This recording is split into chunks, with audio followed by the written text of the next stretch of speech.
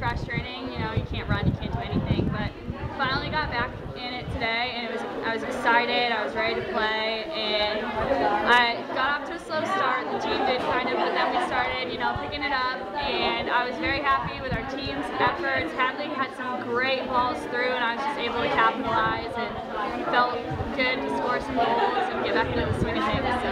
You had a real great opportunity for a fourth goal, and it was just wide left. Yeah. You would have been the first person in Purdue history to accomplish that.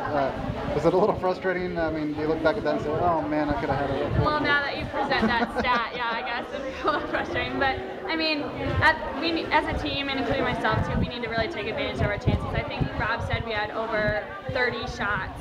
So we definitely need to put those away and get more consistent with that, myself included. So. How good does it feel to get a hat trick at the college level? I mean, probably much more unreal than at the high school level or anything like that. Yeah, it feels nice. I couldn't have done it without my teammates. I had some great balls played through. It does feel good. So. What happened with the concussion? What exactly happened? It was in training. We were doing a lot of heading and winning punts out of the air, and I just went up to win a ball. And I got the ball on one side, and someone's head in the back of my head. So. Just lost vision and, you know, typical concussion symptoms, but hopefully, I mean, I've been doing well and coming back quickly, so that's good. What led to your transfer to Purdue? I just wasn't happy out with myself. Academics weren't my thing, and I came here first thing, and Rob just made me feel like he wanted me to be here, and the girls made me feel important, like they wanted me to come here, and I loved the campus, the new facility, everything, and academically this was definitely just stood out for me as the place to be. So. What are you studying? Landscape architecture. Kind of talk about, this is a program that, you know, it was going to the NCAA tournament, had a great run. Do you want to come back here and kind of be a part of getting Purdue back on the right track again?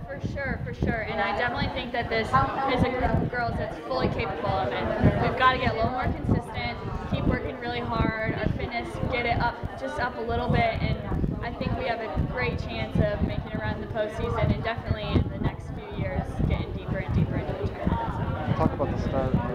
A couple of one-goal losses, those are always frustrating, but that's the way this game goes sometimes. Yeah. Being 4-2, that's probably off to a strong start, right? Yeah, I mean, I wasn't here for the Butler game. I wasn't allowed because of the loud noises and stuff.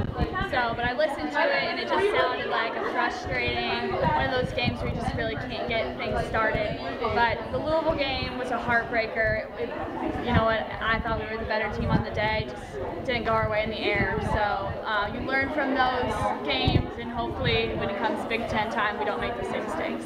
A little rainy day at the Purdue Varsity Soccer Complex today. 4-0 victory.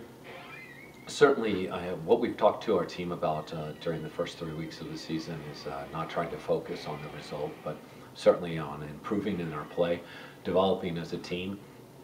And, you know, I thought that was a struggle for us today. You know, we got the result that we're looking for, but certainly not the performance, I think, overall.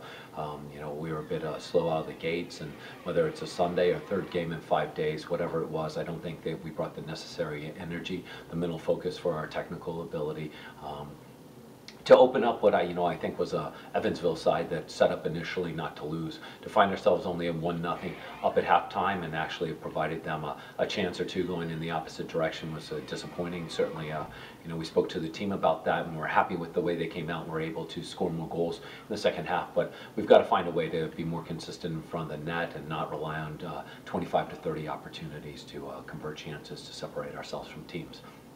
Certainly we know that the upcoming non-conference matches and the Big Ten matches will not provide us that many opportunities. So we've got to become more efficient there.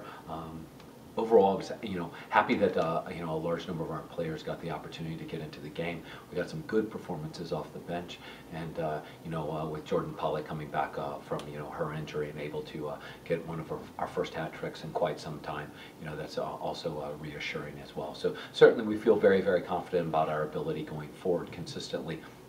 It's really, can we add some depth in the midfield and on the back line and get some greater consistency in our ability to close down the ball. And, we're working on that, and certainly I think the next 3 teams will provide us the opportunity to really test ourselves prior to going into the Big Ten season. So if you get the opportunity, 7 o'clock next Friday night, Wisconsin-Milwaukee, please come out and support the team. Thank you.